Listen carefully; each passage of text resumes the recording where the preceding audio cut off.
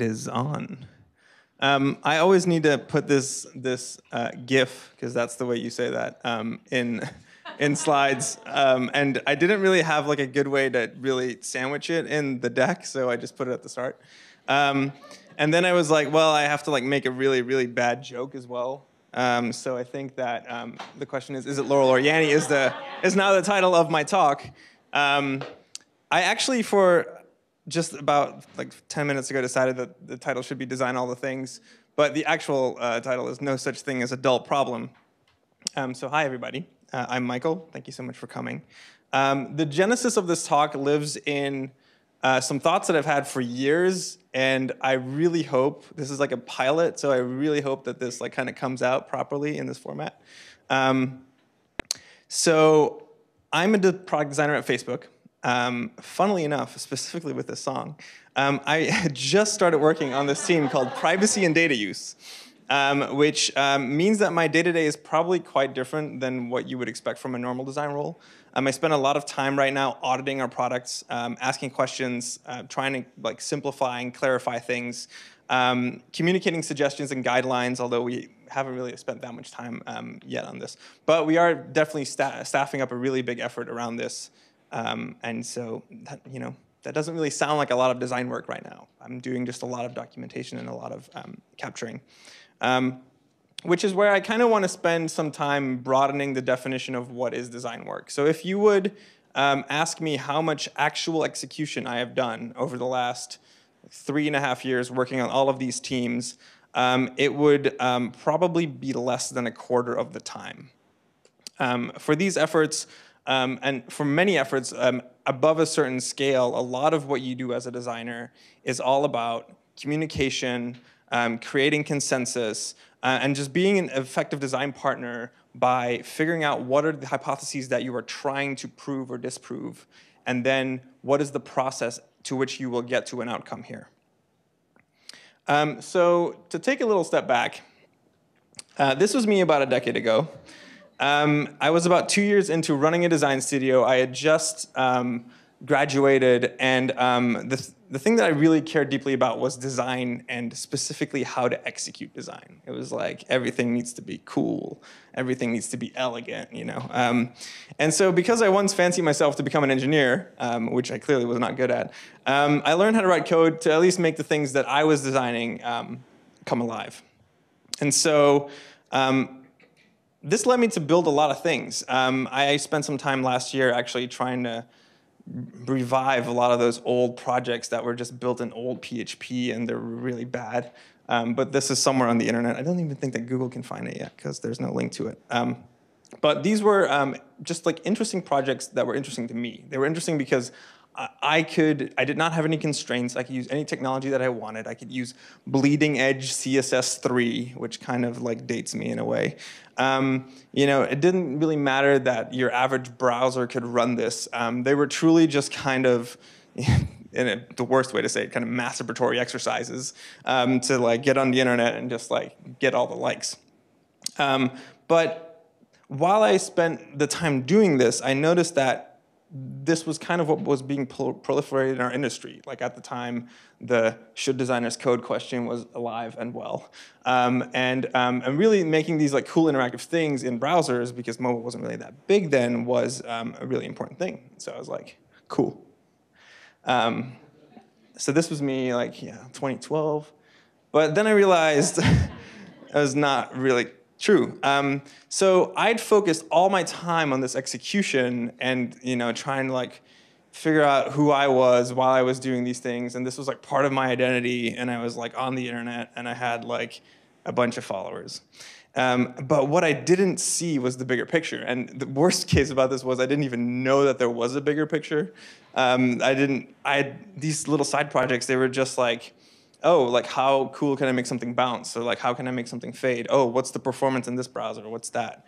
And at our design studio, which we ran for about like 5.5 years, we cared about client satisfaction. And the funny thing about that is that around 2006 to 11 is the time frame. No one really knew how to like value impact. I was back in the Netherlands. No one even knew what impact was.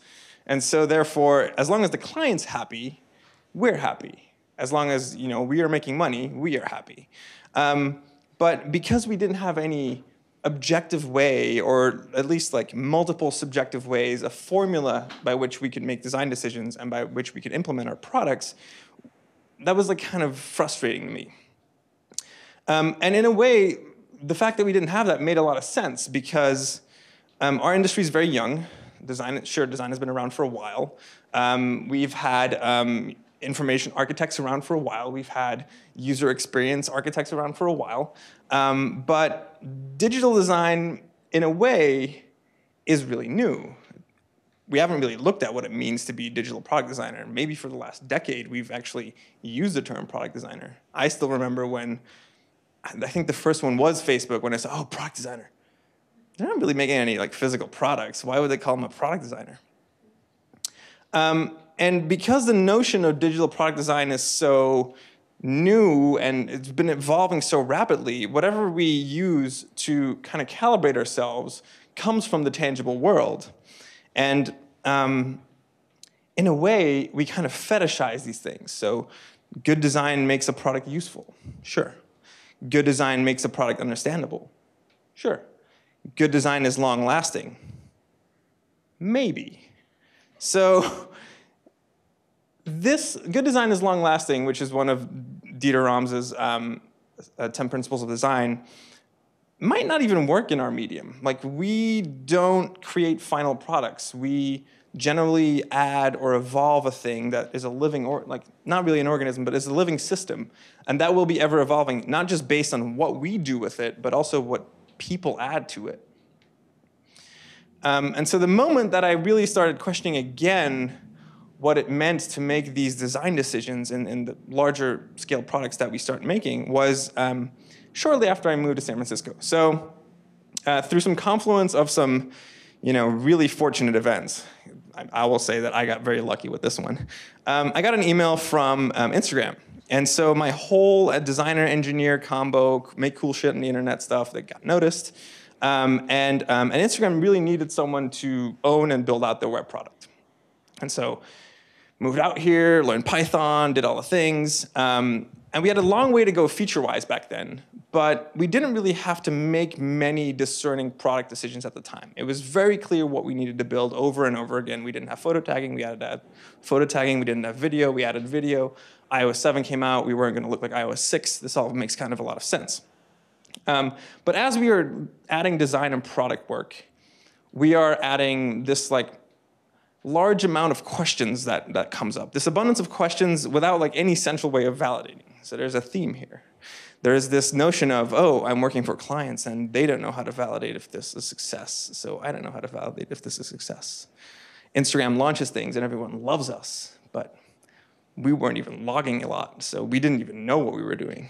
And as soon as we started really like implementing logging and like started looking at the data, we realized we were doing very well, and this was all like fun and games and all super cool. Except that in my mind, just being opinionated, which is how we rolled back then, wasn't like really satisfying to me. I actually wanted something more. And so I was pretty like excited about being able to execute and being able to build all these products, but not making these decisions in a very holistic, consistent way was really starting to irk me. And so after 3 years of working on Instagram, and I never thought that this would actually happen, I kind of went from a world of constant iterative launches worth like golden hours and everyone loves you and beautiful unicorns and rainbows to what I now like to call building a highway system. So I joined the search team at Facebook, and there's very little fanfare to this job. You actually don't really want any fanfare in your job. The times that you get noticed is the times that you do it absolutely wrong. And we have done many things absolutely wrong here. The highway analogy works very well if you like drive on the 101 sometimes. You kind of experience like what we were doing with the product at the time, with the potholes that we have here. So at the time, I had no idea how to do good design work in a realm of a very infrastructure-based product. Many things that I learned from being effective at executing were completely irrelevant. Try and engineer a search engine. I don't even know where to start. I still don't know where to start. I did this thing for like three years.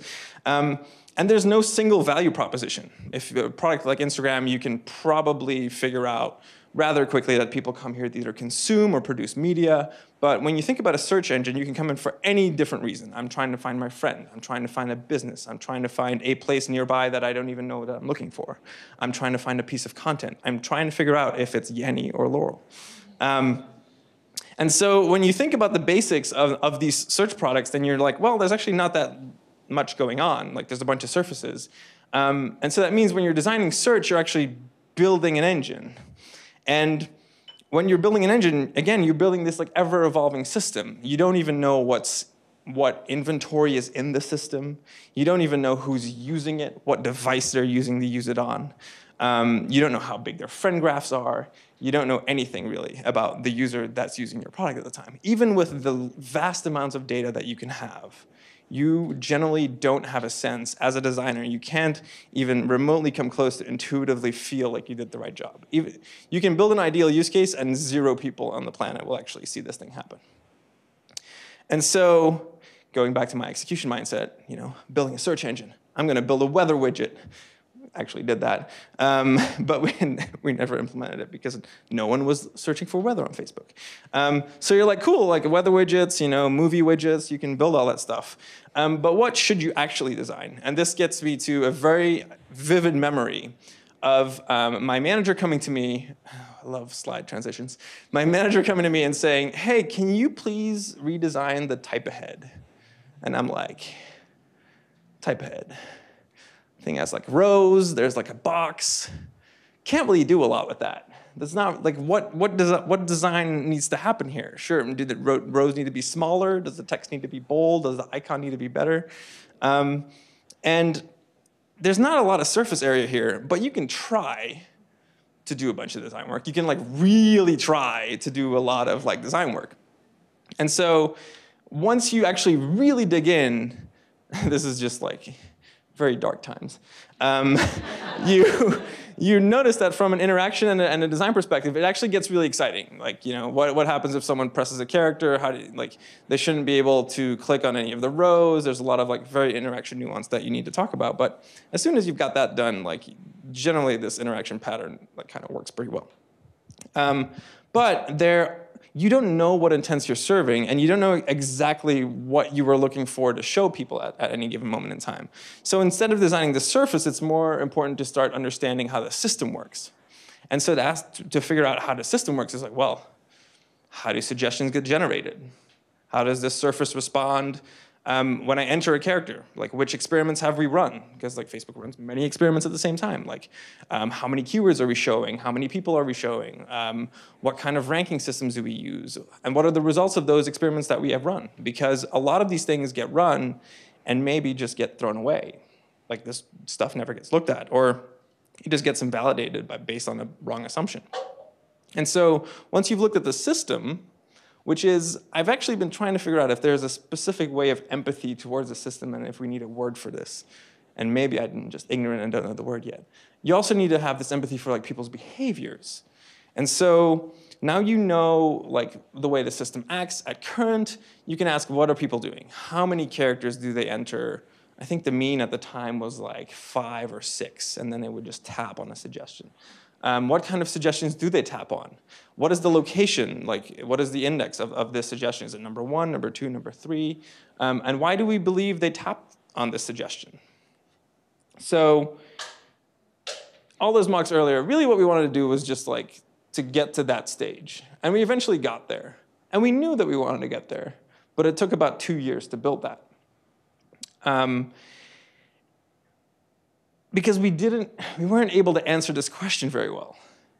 Like, how do you know that you're doing the right thing? If you just run a flat experiment and you're going to say, okay, we have 1 billion searches here, and we change this thing, and performance goes up, and now we have 1,000,001 searches, how do you know if that's good?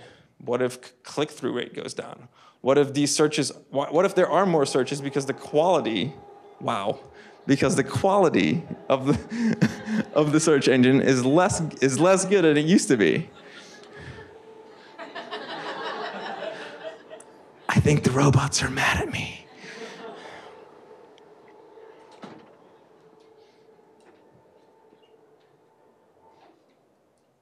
It's going to have to cool down and warm up again, isn't it? All right, I'll just keep on talking. So one of the things that you then start wondering is, like, if you have to validate your decisions, and you know what the system is doing, and you kind of know what people want, you still don't have the answer of, like, what are people looking for? What results should we show them? How do we actually know that we are showing these results? We can have 1 billion of these experiments going down the pipe every day, and we don't even know if we're best friends, if my name is showing up if you just type the first M character. Like, we didn't have those systems in place. And so end to end, the thing that we need to do is we need to design these steps. And so as a designer, I hope that this eventually will go on, because this is an important slide. As a designer, we can start figuring out, if we ask the question, what are people looking for? Then we are very comfortable sitting down with research on design, but we are not comfortable in sitting down with data scientists and sitting down with our data engineers. And so we can ask them very pointed questions as to what are people looking for. Can you please get me what they call bigrams and trigrams, which are like the common 2 or 3 words that are being used together? Can you please do any kind of coding, or like throw some ML models that are hopefully not biased at our query logs, and figure out, like, are they looking for movies? Are they looking for music? Like, what kind of behavior gets done here? And then when we think about what results we show them, as design, we need to sit down with a ranking team and actually say, well, we noticed in research and from data that people are looking for Deadpool. That's cool. Deadpool's not in our ranking model. Why is it not showing up that high? And how do we know that we are actually showing these? This was a very big one for the team. We put systems in place that would, on the back end, test a golden set of queries to figure out when they would fail. And sometimes they would fail. Like, some ranking model that was a quick test would mess something up, and all of a sudden, Deadpool or your best friend or a friend from like 10 years ago just wouldn't show up in the system anymore. And then how do we measure success? Sure, we can like pump up volume. We can say, hey, 1 billion, 1.5 billion. But if no one clicks on a result because search is actually failing, yes, then they're doing duplicate searches. And there's a host of metrics that you can use for that. So this is where the title kind of comes in. On the surface, this is not really a shiny problem. Like, when I was asked to actually check out if I wanted to join the search team, I was like, what am I going to design here? Like, how is this actually going to work out? But I found eventually that it was just immensely impactful. While we give a lot of energy and a lot of time to what it means to execute, what it means to be a good prototype, or how to make a thing bounce, I actually found that we are more in charge of bridging the gap between people and technology. And a bouncy effect doesn't really have to do a lot with that, although I do like them. We're not here to define a problem. We're not here to just define a problem and design a solution. For the longest time, I think we as designers were told that this is our job, and therefore, we need to come to you with some pixels, and you're going to have to implement this for me. And then the engineers weren't good enough, and then they were like, oh well, you as designers should code so you can actually do it properly, because apparently we're not good enough. But what I actually believe is that we are responsible for designing everything. We're responsible for designing the processes by which we get to these solutions. We are designing the systems that eventually, we as designers need to understand and then redesign the systems that we are using to create all these products with. We get to design our context. That doesn't just mean that we get to design things, but that does mean that in case you have a week, a month, or a quarter of work that might not seem that interesting to you, you get to decide how you design, how you spend your time. It's one of those things where if you're not organizationally a priority, well, that's fine, but design your time in a different way. Use your time to teach other people on your team the way you think. Align this is what I like to call align your work with personal growth. So when my goal was with switching to the search team was I wanted to learn how to make a quote unquote objective decision on some design decisions that I was making. And along the way, I had to learn how to do product management because I was writing documents and running meetings. I had to learn data analysis because I didn't trust my data scientists, which is a very, very weird feeling. And I had to learn how to ask really hard product questions and run product reviews with all these pieces, with this is the roadmap that we're setting out. These are the data points that we're looking for. And that is not classically what I thought I was going to be doing as a designer. And what I thought was really cool when I got more comfortable with this broad array of I'm not a data scientist, but I know how to look at it. So this host of skills, can I do a little bit of coding? Yes. Can I do a little bit of data science? Yes. Can I do a little bit of product management? Sure. All of these things are things that you can relay to other people. And then all of a sudden, instead of having 3 PMs, 3 designers, and 30 engineers, you have 3 designers that are pseudo PMs that kind of know data science, and a bunch of PMs that you now know that might not be as good at their job as you thought they were, and 30 engineers.